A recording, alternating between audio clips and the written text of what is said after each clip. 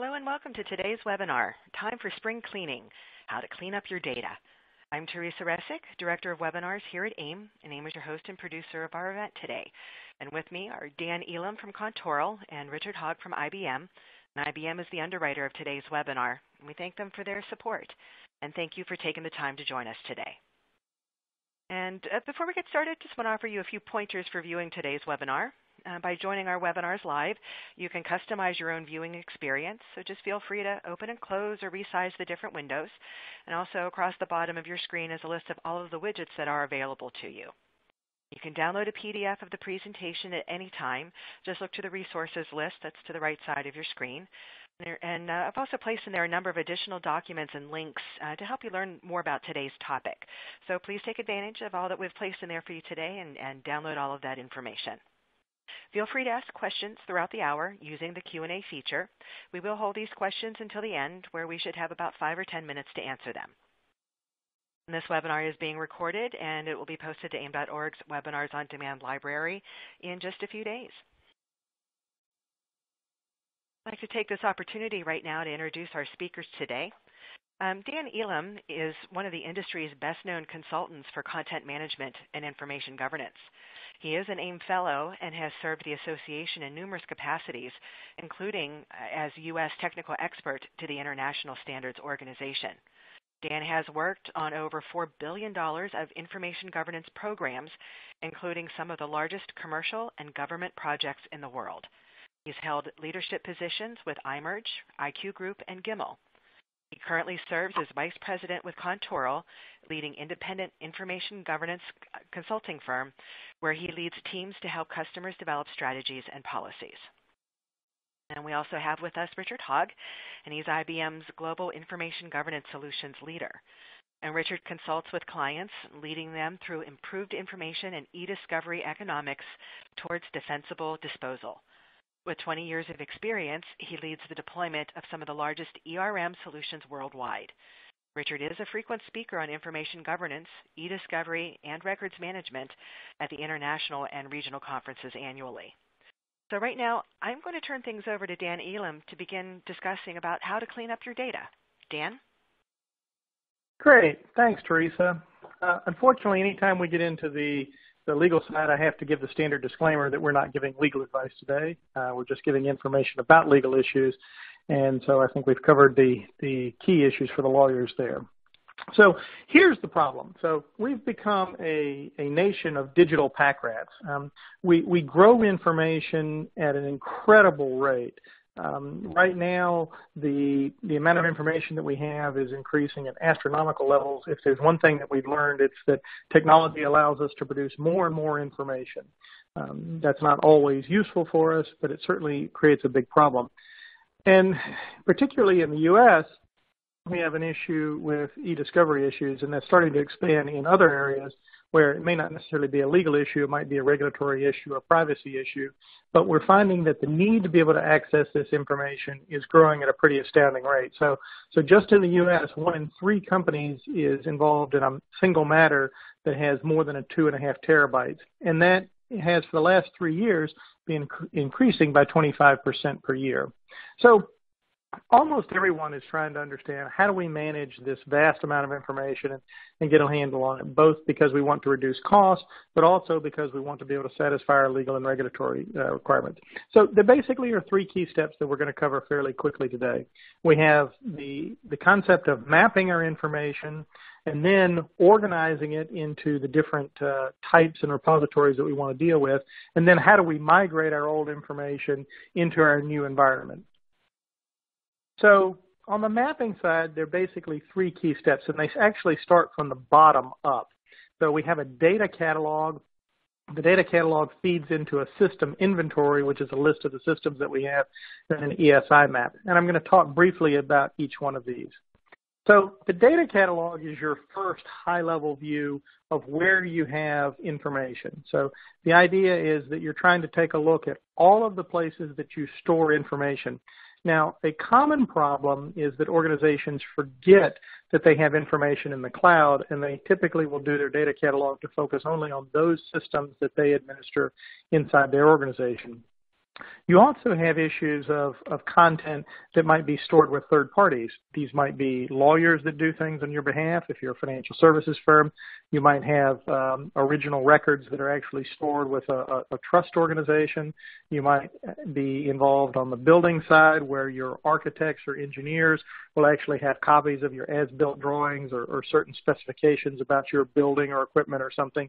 So it's important that you remember that you have to look for where the sources of information are and not just be focused on what you have sitting in the glass cottage in the organization. Now, eventually all of this information is going to be integrated into the system inventory, but this is a good place that you can get a handle on what you have and start thinking about the information, but you'll also use it to identify integration points for new systems. As you implement new systems or you buy systems, all of the information typically is tied to something else today.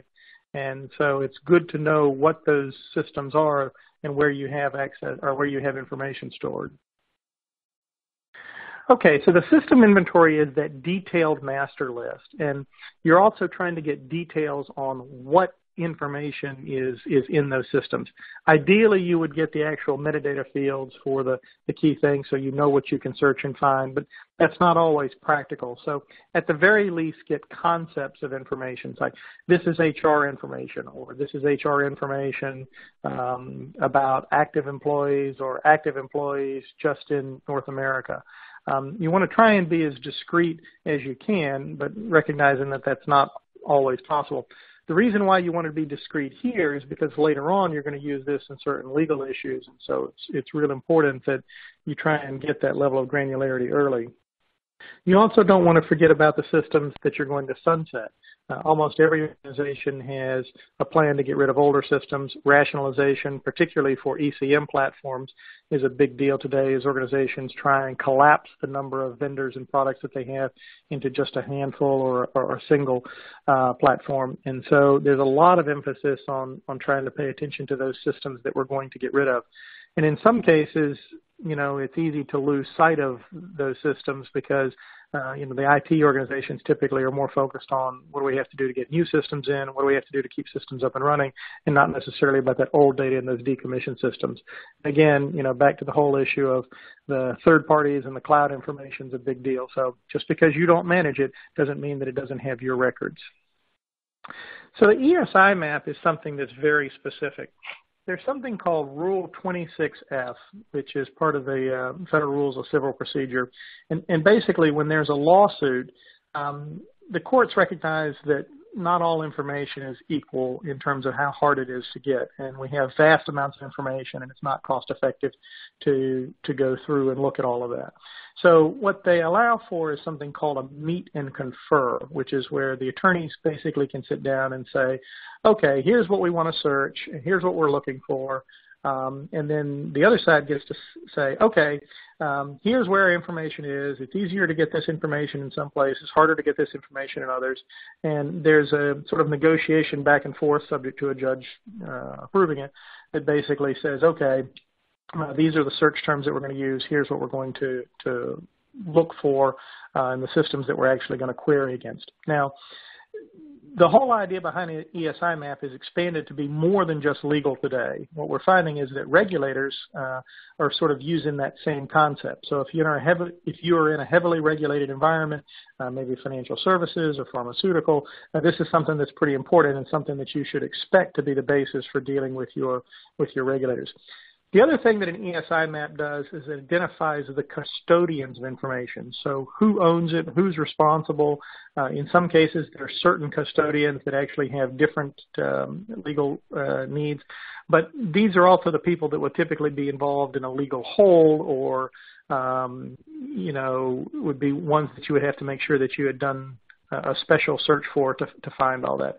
And remember, it's not just the stuff that's stored on a file share, it's all of the information. So that can be a USB drive, it can be their phones. If you use your personal phone for business, it can include that. So it really is very comprehensive, and it can have pretty dramatic legal implications. Now, ESI maps are starting to evolve even more when we start factoring in things like privacy and jurisdiction, particularly if you're a multinational organization, where I have information that's stored maybe in a different country, or maybe it's even stored in a different state, where there are rules about information crossing those geographic boundaries. You also have issues for things, like that privacy or personal information, particularly health records, that have to be protected differently and have to be managed through that whole process as well. So once you figure out sort of where your content is, the first thing to do is start taking a look at how you're going to organize it.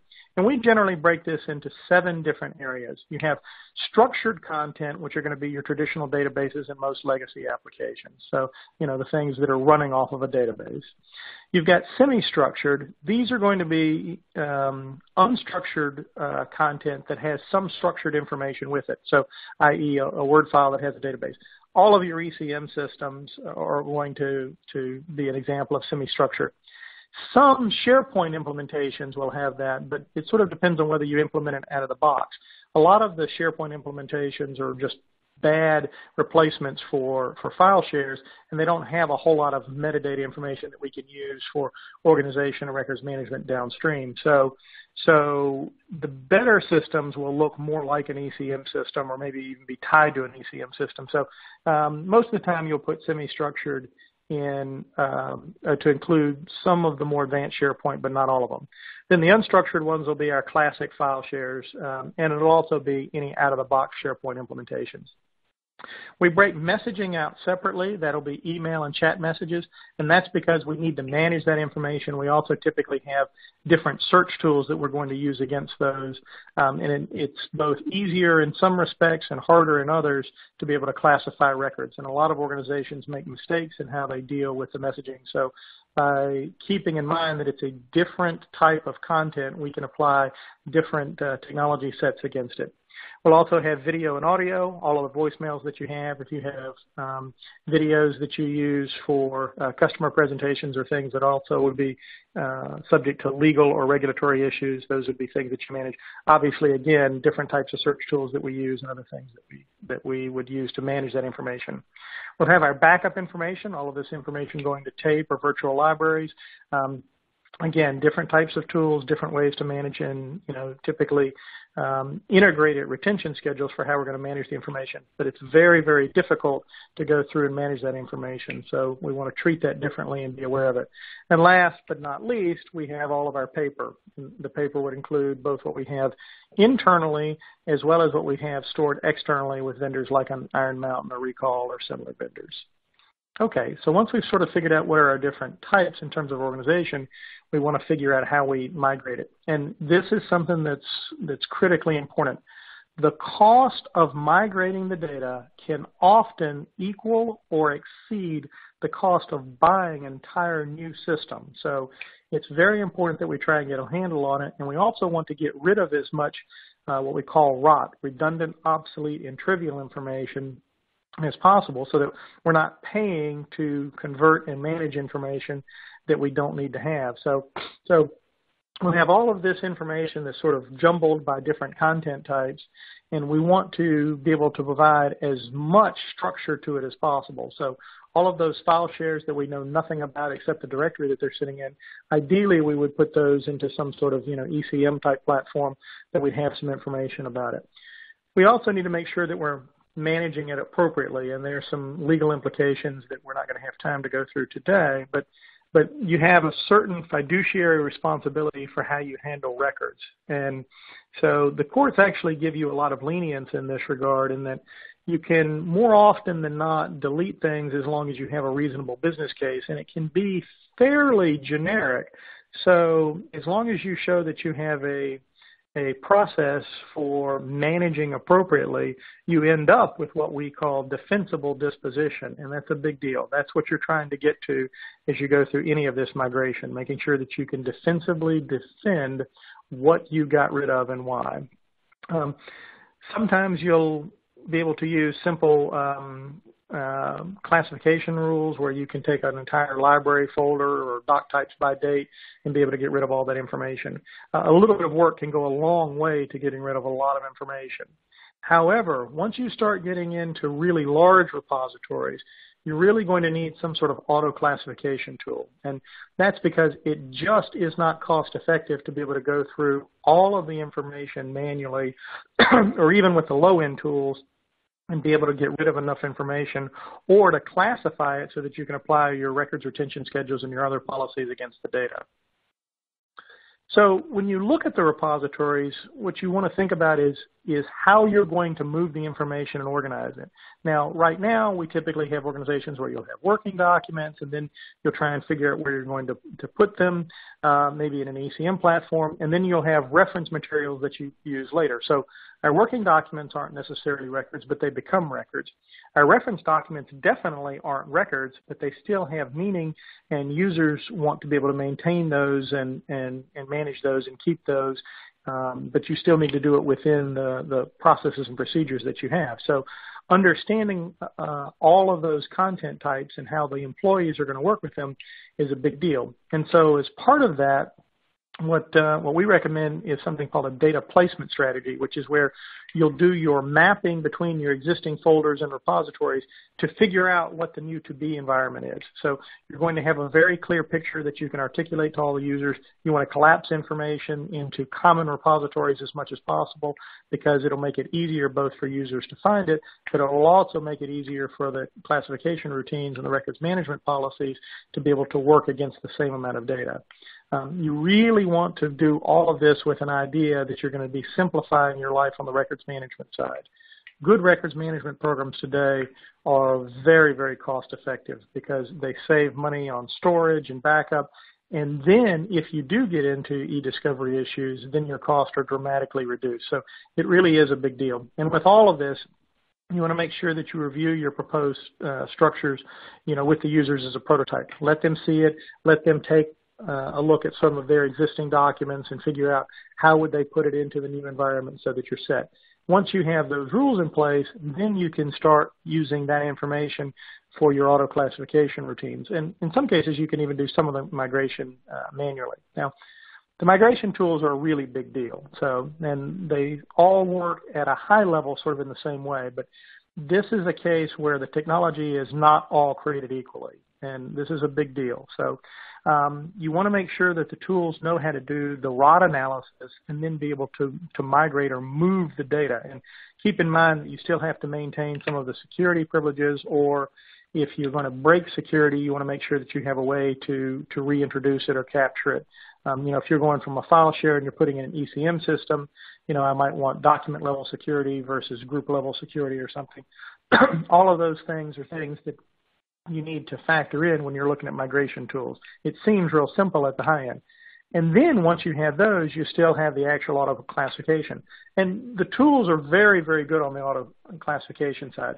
Some of the higher end tools can actually identify concepts. They can identify privacy or intellectual property so that you can manage that information differently and focus on both the record side and the security side. And then once you have your migration done, you can use those same tools to help with auto classification for the records so that you're putting them in the right buckets in the future.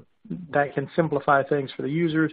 You'll end up with higher adoption rates, and it also is how records managers end up getting invited to the Christmas parties because now people like them as opposed to having to think that records management is just a pain for them. Now, a lot of the low-end tools can get rid of some of the rot, and this is where it gets a little bit difficult. If you do a demo, the low-end tools pretty much look like the same high-end tools, and there's a pretty dramatic difference in price. I mean, literally, 100,000 times more expensive for some of the products. So, and it would be tempting to say, oh, well, we'll just use a low-end product because it's so inexpensive. The problem is that only works against small data sets. When you get to these very large, complex data sets, the enterprise class systems really do a good job, and they have dramatically different features and document understanding and different tools for all of that stuff. So you have to be very careful. Just looking at the demo or the spec sheet, just because they check the box does not mean that they work the same way. So, and you'll have, all kinds of issues for how they do both the ROT analysis, the migration, and then any auto classification. So, the bottom line, though, is that these migration tools really can result in some dramatic savings. And also, almost any of the enterprise class tools with a little bit of customization, will meet all of the legal defensible disposition requirements. Now, obviously, your mileage will vary. You'll have to verify this with your corporate legal counsel. But what we found is that the courts have been very accepting of having something in place in an automated tool, and they understand that this is a tough issue to handle, and they've given wide deference to using tools like this. So, and then finally, once you've got that tool, don't forget that you can use it in the future. You'll have done tuning. You'll have taught the classification tool information about your content and how you structure it, and that same information can be used later on to help continue to classify records after you've done the migration. So these tools really can be cost effective, and then they have long-term benefits down the road.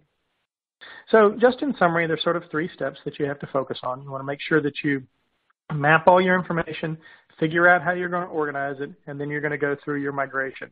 And if you do this correctly, you're going to reduce both your legal cost and your IT cost. You're not going to have as much information. You're not going to be backing up as much information. And then you're not going to be spending a fortune to look through it and manage it when it comes time to an actual legal issue. You do need to involve the users. When you use these systems, it's an opportunity to have some process improvement. Now, if your organization doesn't do a lot of records management, they may resent some of that. So this is a way that you can make records management be easier for them, because they're not having to think and do the same document level descriptions and classifications at a really deep level. So it can be something that can yield tangible benefits, and if you do it correctly, you can end up with the users, actually liking you, as opposed to, sometimes it's worse than that when it comes to implementing some of these other systems. So the cost is a big deal, but really we're still focused on that defensible disposition.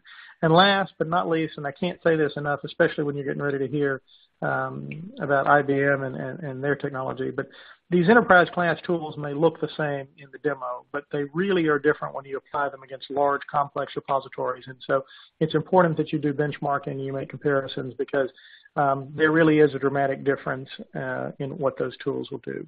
So, okay, with that, I'm going to turn it over to Richard Hogg.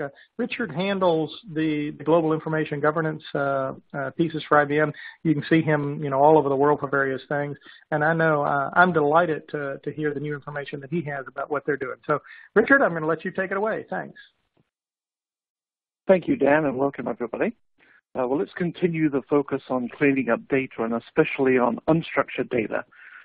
Unstructured often has the highest annual growth rates year on year, and an awful lot of the risk, and is often a focus, especially in North America, where e-discovery would start. You've probably seen study after study quote the various ratios of the volume of all of your information that actually has or doesn't have business value. Gartner here saying that up to 45% of your unstructured data created just this year would actually have no business value in 1 year. So companies are sitting on a huge amount of data, a huge volume, growing on average 40% year on year for unstructured, and is a large risk and consuming a lot of storage costs. Organizations tend to keep too much of this redundant, obsolete, and trivial information that really shouldn't be consuming enterprise or corporate resources. A lot of this rot is straightforward to define for organizations. It can be as simple as your iTunes libraries and your vacation photographs, shouldn't be on the corporate file shares or SharePoint or being backed up on the email archive. But also temporary and scratch files that tend to build up on any system. It's pretty straightforward nowadays to define the criteria and categories and types of this rot and rapidly find it. On average, this rot can be between 15 and 25% of your unstructured stuff, and you're able to drain the swamp very quickly within weeks or months being able to find that. Once you've identified and removed the rot, you can then move on and focus on the rest of the information in your unstructured sources, commonly file shares, SharePoint, ECM repositories, production email archives, as well as ECM repositories as well, and move on and look at Where do we have sensitive and critical information, such as PII and PCI and HCI, and define for your organization what is sensitive and critical, being able to remediate that, and then focus in on the rest of the dark data, information that may be records in the wild that today are not well managed at all, or not even visible on your records management radar.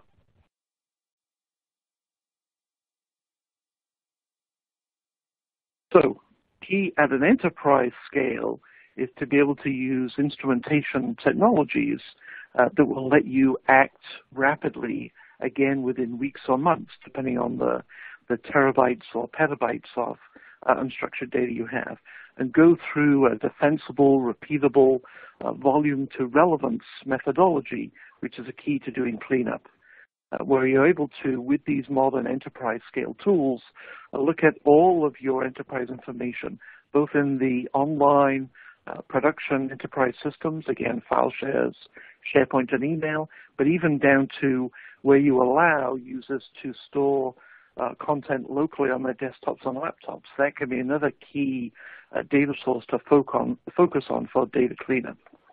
So rapidly get to the facts of the data, drain off the swamp and remove the rot, focus on the sensitive and critical information, find and remediate the records in the wild, and then the business value data that was left, take it through a curation process based on negotiating around the actual facts of the data, not guessing or assuming with the end users of, do you need all this stuff, or how much is really valuable? Always be able to focus on the facts of the information.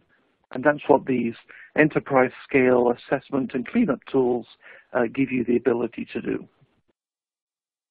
So being able to assess in place is key as well, because you don't want to move the problem somewhere else, and especially you don't want to alter any of the existing metadata, which are key facts to the information.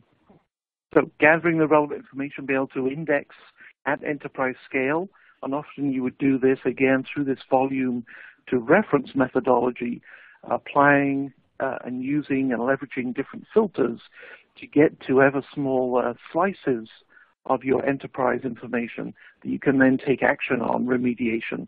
Is this stuff we can immediately delete?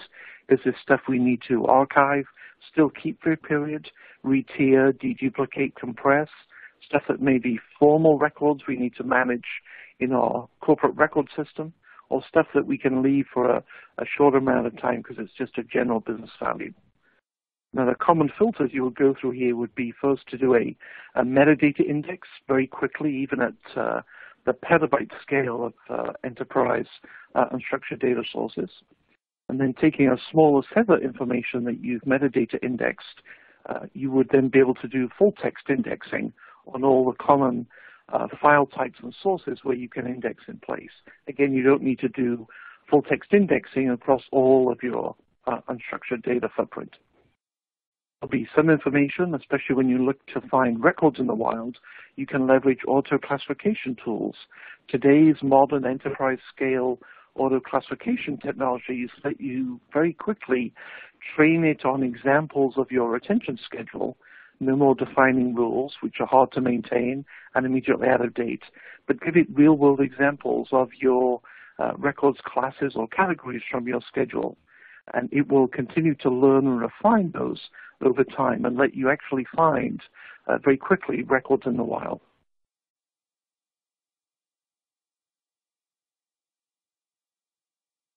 So being able to do an assessment in place is key, where you can avoid moving the problem somewhere else and potentially changing or altering the metadata information. You will probably have multiple data sources and many, many different file types. So when you're looking at instrumentation to be able to do assessment in place to help with legacy data cleanup, check that you can leverage an open architecture that is scalable to the enterprise level, petabytes of information. Once you've quickly assessed and indexed, doing a metadata index first, you can get visualizations as shown here, which will start to reveal the facts of the data to you, and again, you can start to use these facts to hone and negotiate and accelerate your discussions with the line of business and the end users as to what is critical information to you, how much of this information do we need to keep, where should we keep it. Simple facts shown can include, obviously, the date, the frequency of access, the file types, especially if you've got a permitted or a banned file type list. Again, this can quickly help you identify the rot candidates. The visualization shown here is giving us quite literally the view of all the unstructured data across the whole enterprise, all of it. So we're seeing file shares, we're seeing SharePoint, even down to Exchange servers and desktops on laptops. A single complete view on one page. Very, very powerful to focus the discussions and decisions. As we focus on the facts of the data, and we can start to slice and dice and drill in, here we can see, for example, where do we have the oldest or least used data residing, and why do we have almost 70% of our content on file shares that is aged over 5 years old? Is that stuff we really should leave on the most expensive tiers of storage? They could be immediate candidates to put in an archiving solution and archive to a lower, cheaper tier of storage, still accessible to the end users. We can preserve the context now with modern archiving systems so that even if we're moving your older, infrequently accessed documents and files to an archive, we preserve your context using stubbing or shortcuts so that you can still get to where you think it is in your file share folder or your email folder, but really it's coming from the centralized, deduplicated, and compressed version that's in the archive. So we've got to the facts of the data. We can rapidly identify rot and drain the swamp by on average 15 to 25%.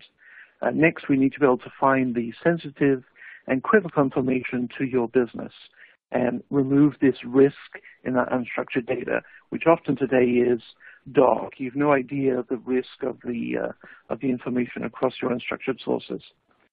You'll have common definitions for your business in the industries and geographies you operate in for what is sensitive and critical for you. Most often, it's personally identifiable information, ever driven now by the focus on privacy or even privacy. Payment card industry, where do you have credit card and banking information, and then highly confidential information, including health and medical information as well. It's very straightforward to define in these enterprise assessment tools these criteria, often through defining regular expressions, to get into techno talk for a moment. And again, very quickly, in weeks, you're able to find and remediate that particular slice of your enterprise pie that is this sensitive and critical information. An example is a large energy company recently who was remediating the petabytes of file shares they had, and they were able to remediate and remove 17% of their stuff that was rot, but at the same time as assessing in place, indexing and getting to the facts of the data, they discovered they have 21 different types of sensitive and critical information that was out there representing risk to the organization, and they could move it to a more secure managed ECM repository and reduce their risk. So once we've reduced the risk, again, the visualizations in these enterprise scale tools can help you here. The visualization in this example is using a heat map to convey the scale or volume of sensitive and critical information we have across all of that unstructured stuff we indexed at the start. Looking here for credit card information, and redder is worser. The redder the heat map is here, the more credit card information is out there. So why do we have a lot of credit card information out in documents on the file share or in production email or SharePoint? Those are immediate specific slices that you can take action on to reduce that cost and risk. So looking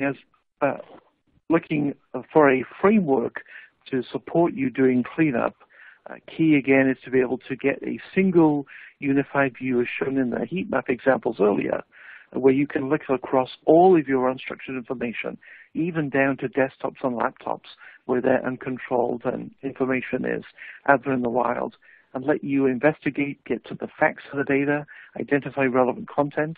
There'll be a small subset that you can leverage auto classification, simplistically train it on your existing retention schedule, give it examples between 15 and 50 examples of each of your record classes or categories, and it can go out and find records in the wild. You can then remediate very quickly.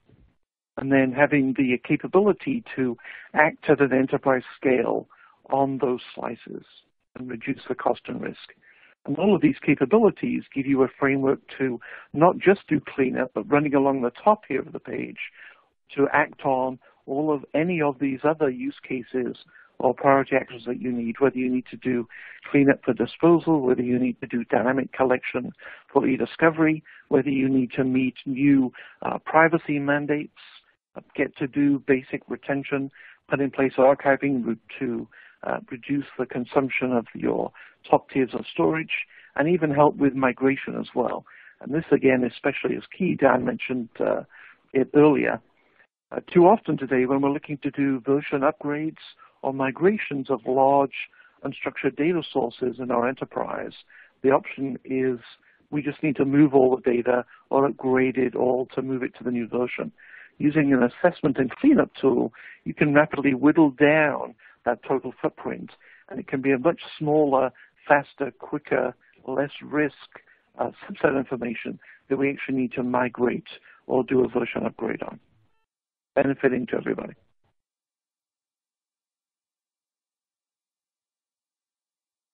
An example was a recent Swedish IT company I worked with who had a large volume of information in file shares and in SharePoint. And they were able to significantly reduce their production storage consumption and avoid in that same year having to refresh and expand storage. They'd be able to discard almost 50% of their information that was either rot or was aged in frequently accessed information that they could re-tier and put in a lower, cheaper tier of storage. Being able to do that, they were able to identify and also remediate sensitive and critical information, so reducing their risk and overall limiting the file share growth going forward. So immediate same-year benefits for that organization. Let's walk through another example where we're able to help the business and IT come together to be able to clean up especially file shares, most often a place where unstructured consumption, cost and risk is out of control. This is actual real-world business case example that I've been involved with previously, and often organizations who are interested in doing assessment and legacy cleanup first ask, the story sounds great, but how would we really do this? We want to be able to prove it to ourselves. So we're able to do a rapid business case and live assessment with them on a small subset or sample of the data and show them their actual facts, costs, risks, and potential benefits. So one organization here had 750 terabytes of production file share data. They were able to focus just on the user shares. Often file shares are split up into user shares, your personal share drive that only you have access to. You may be part of a group or a team where you have group file shares that a team can collaborate on. And often also there's application file shares that specific structured systems or applications keep semi-structured or unstructured information on. But here we're going to focus just on the user file share folders. They were consuming 100 terabytes of production data, and they were able to reduce that to 68 by going through rot removal and cleanup. Again, very, very quickly in weeks. They were then able to move on in the workflow process and identify what information is infrequently is accessed or aged, stuff that is rarely, if ever now, accessed. And they were able to move 50% of that infrequently used or accessed data to an archive, still preserving the context to the end users in the where did I put my files in what folders, that context is still important to me. But we can preserve that and still gain benefits by moving it to a lower, cheaper tier of archive storage. So in the end, they're able to reduce by half the volume of just the user's file shares. And again, helping them avoid having to refresh or expand their unstructured storage footprint and their IT costs in that same year. Key now today is getting to end year, same year benefits. Some other common cleanup use cases and benefits across industries and across geographies is being able to identify compliance issues. So a large energy company was able to remediate and remove 70% of the information that was sensitive and critical, private data. For those involved in the Deepwater Horizon case driven by e-discovery, instead of massively over-collecting, retaining and preserving, they were able to know what's in our data, know the facts of our data, and reduce by 100 times the volume of data they collected just for one e-discovery collection for one case alone, which paid out in a saving in one case alone of $2 million and just 2 weeks to then analyze that data. And then large financial services organizations being able to reduce their storage costs, their information risk, and actually get to do disposal, start to be able to press the delete button by reducing by 30% their unstructured document, file share, SharePoint, and email archiving repositories, and being able to remove 300 terabytes of data across their end users' desktops and laptops as well. So our call to action, your cleanup call to action today, is to not just focus on the potential rot benefits, how you can very quickly, without compliance or legal approval, to identify and remove rot and drain that swamp. But these benefits of assessment and cleanup of unstructured data can also help you in M&A, where you need to define and know what is the key critical information for this line of business that we're about to pass out the door or about to acquire. What are we bringing in, and what's the cost and risk of that information? Helping organizations manage their growth and capacity, especially helping IT so they can avoid having to just continue to effectively throw disk at the problem. We can clean up in weeks and months and reduce our storage consumption. And then again, for any, not just storage migration, but any system or application version upgrade or migration, we don't need to move or upgrade everything. We can identify, clean up, curate, and end up with a much smaller set that is far faster and of less risk for the organization to migrate with. Back to Teresa. Well, thank you.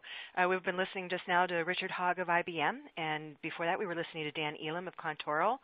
And I'm just going to leave their contact information up on the screen for just a moment here, and just to remind you to you download a copy of the slides so not only can you get their contact information, but just have at your fingertips all this great resource and these outlines that they've been sharing with us today, and certainly the other resources that are there. We have some links to some great white papers and just some online reading, so please avail yourself to all of that. I do want to, we have a lot of really good questions coming in. I'm going to do my best to get to as many of these as I can. And I want to direct the first one over to Richard. You know, you were talking a bit about differentiating between archiving versus migrating, and someone specifically asked, how to deal with the obsolescence of software applications, things like homegrown databases or just those older systems like WordPerfect or previous versions of Word or Excel. Lotus 123.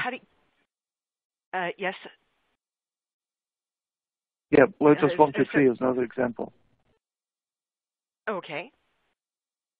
So how do companies deal with that when they're archiving off their information? Sure. So a key factor is to look at and have an element in your information management program, your governance program for long-term digital preservation. We really nowadays should have, as part of our retention and information management policies and schedules, not just defining the business trigger and the retention period for information, but we should also be defining the long-term preservation formats or options that we're going to have. For example, today, if you're storing any critical business records in common Microsoft Office formats, you may want to also render them into PDFA as a near-term preservation format. And these assessment and cleanup technologies can let you rapidly get to the facts of your information, what files, what formats are out there, and quickly get them in a list and determine these are the common formats we'll use as a normal course of business today.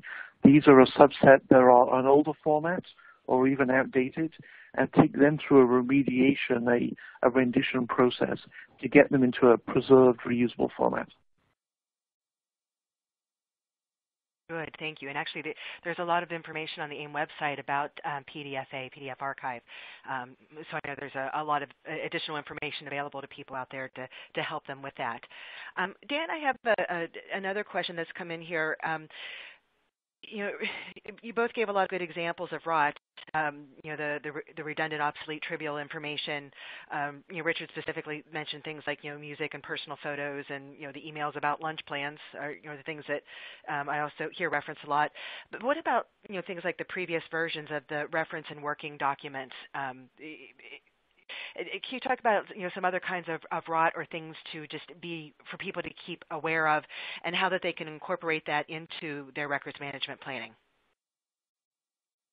Well, I mean, certainly things like version control are an issue for everyone, and there isn't a one-size-fits-all. That's going to be an issue based on the business and what the legal and regulatory issues are. So for that, you're going to have to refer back to your records retention schedule for the specifics. But a lot of it is context, and that's where it gets tough. If you have an email that like Richard said, if the email is, "Hey, do you want to get lunch today?" and the answer is yes, well, that's not a record.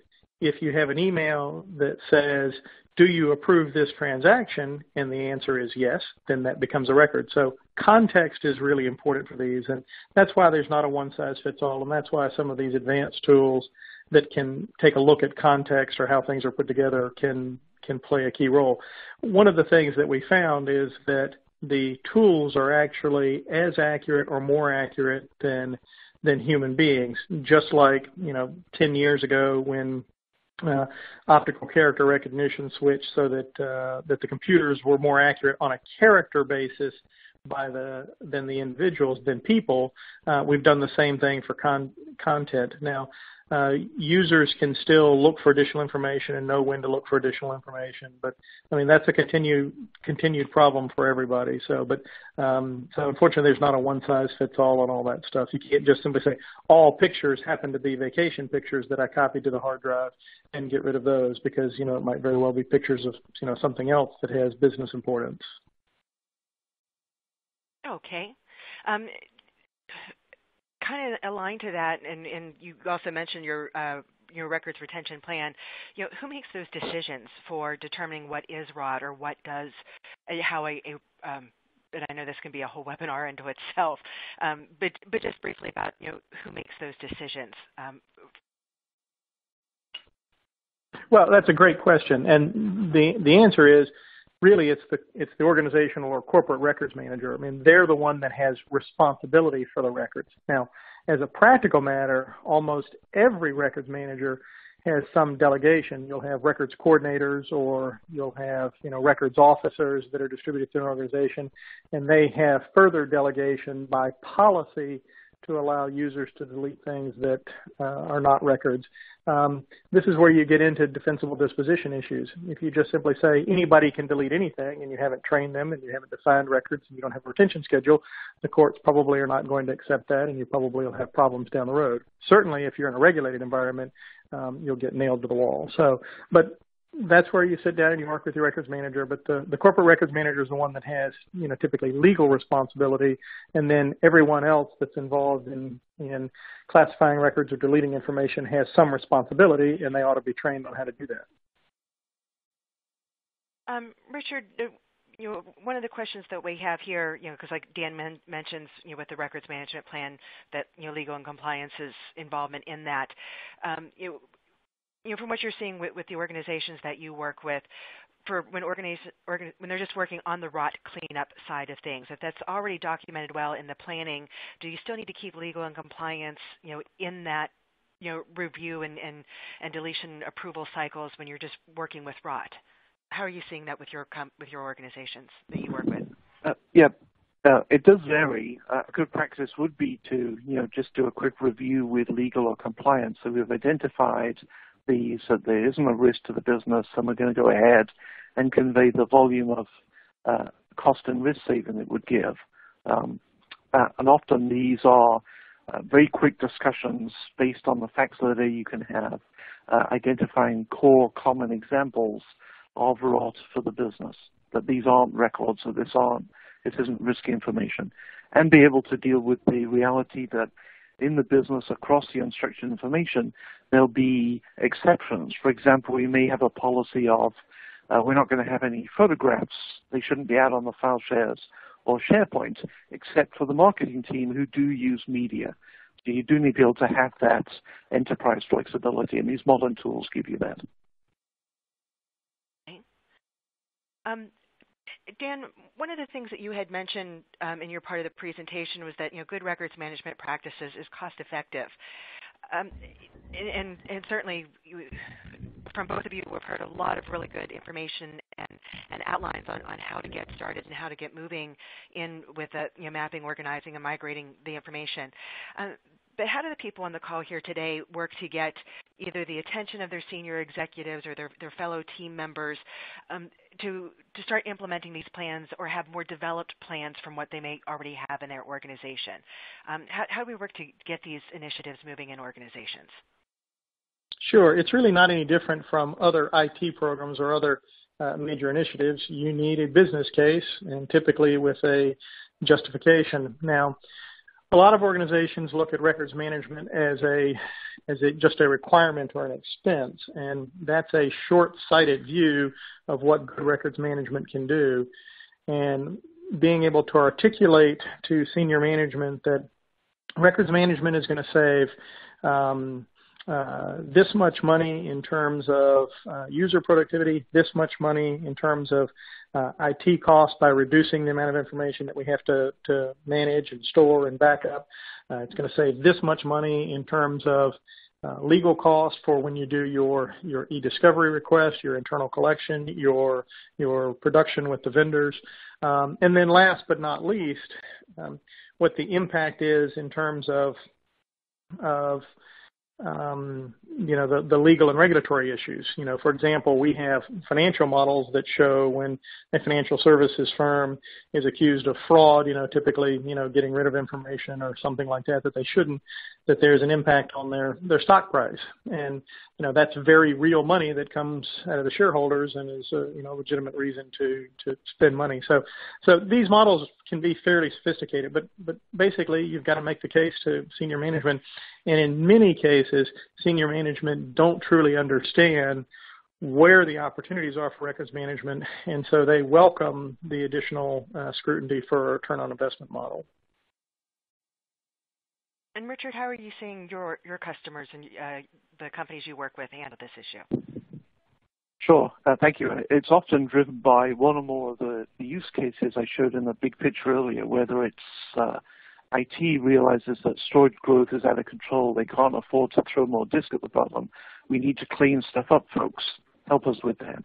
Or it may be the lack of meeting regulatory compliance or any new privacy mandate, or just we can't find the right information. We know it's out there, but the volume is diluting our ability to find it to regulatory or audit or investigation timelines.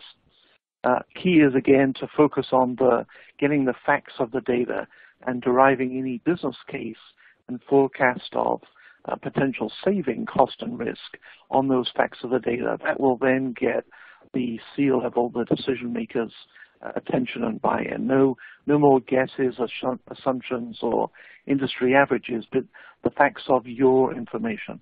And these assessment tools, enterprise scales today, will give you those very quickly. Someone's asking a question here. They're newer to the records management profession. basically they're coming out with calculating ROI and calculating savings. Some tips on how to make those calculations or resources to turn to help them discover that kind of savings or make those calculations. Dan, some thoughts there? Well, Richard's absolutely right. You can't use just the generic numbers. I mean, you'll have lots of vendors that throw out, a one-size-fits-all number for something, and that just never works in the real world. So there are resources out there. There are certain AIIM has done various white papers and other things over the years around return on investment. The Conturo website has a whole bunch of information on ROI for these type of situations, especially for defensible disposition. But the bottom line is you start with those 7 content types and you model them all the way through the storing of the information, the creating of the information, and then the e-discovery process, and apply cost to them. So, typically what we're finding is that these programs have payback periods in less than 2 years.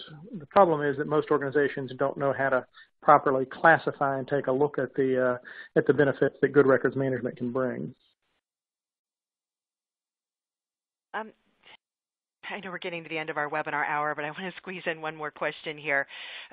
Someone's asking about the information custodians and the owners of the people responsible for the information. Are these the people that agree about how to manage the information rather than the records managers? What's a little bit? Yeah, go ahead. Thank you. Sorry. Very passionate about this. They're obviously a key stakeholder. It's their information. They should know what's in it and the value.